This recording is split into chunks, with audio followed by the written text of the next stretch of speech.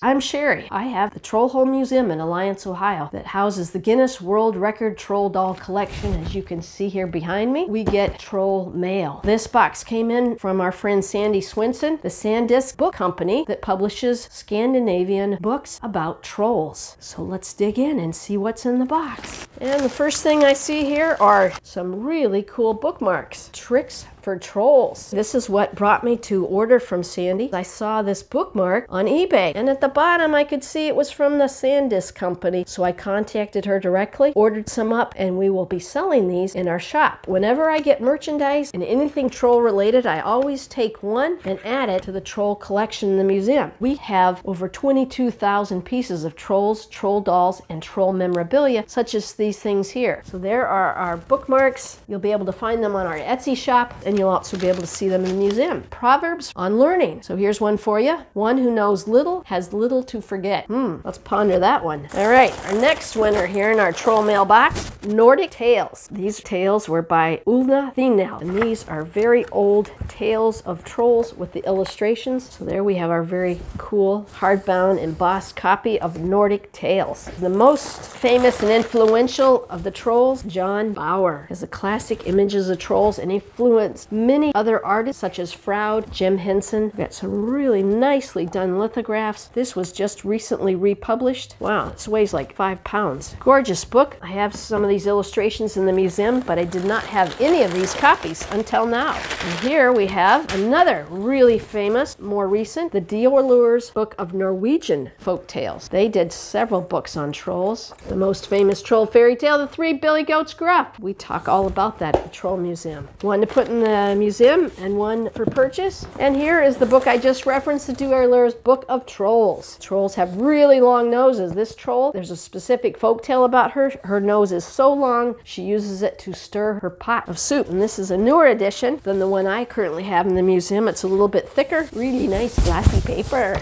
Norwegian Folk Tales by Alberson and Moe. So these two gentlemen were the first ones that had the idea to go out and about all the villages and collect the folk tales, record them. And it looks like I've ordered up 2 books about Norse mythology and how the trolls interact and play out in these really nice quality. The Three Billy Goats Gruff. They sold out, so now I have some more to sell. That classic tale of the 3 goats and the grumpy troll under the bridge. Jan Brett, Trouble with Trolls. If you're good to a troll, good things happen to you. 7 Ways to Trick a Troll. Now here's a book that's brand new to me. I'm really excited about finding out the ways to trick a troll. We also have here another version of the 3 Billy Goats for the kiddies. One you can wipe down, then you won't get a head cold like I do from little kids' snotty noses. They tucked in some of these troll gift cards. Theodore Kittlestone was the other significant artist to do some iconic images of trolls, and they sent these cute little assorted pack little gift cards. And highly recommended by Sandy was this Children of the Forest. Won't know until we crack the cover and see what the story's about. So thank you for sharing my box of troll books, my troll mail of the day. Watch for more. If you ever want to come visit us, we're in Alliance, Ohio. It's Northeast Ohio, 20 minutes from the Football Hall of Fame. We do 45-minute guided tours of the museum, interactive, educational, and funny. We have the Grumpy Troll Cafe, thousands and thousands of trolls. We have a website, thetrollhole.com. Follow us on Facebook. If you like my video, subscribe below, ring the bell. Sherry at the Troll Museum, trolling along. Till next time.